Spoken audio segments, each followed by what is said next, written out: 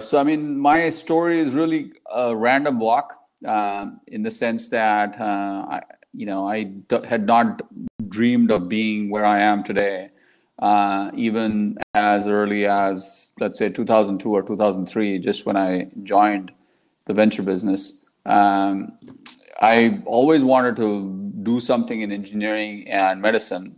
That was a given. I mean, this was probably around the 10th or 12th standard. And so this was in India, of course, way back when. And it so happened that I did mechanical engineering. And then when I came to the US, I got a chance to, do biomechanics. And then something really helped me out, which again was a trivial thing, which I'd done in India, but turned out to be very, very helpful, was that I had to learn German in school. So I had German as a foreign language, and I'd applied for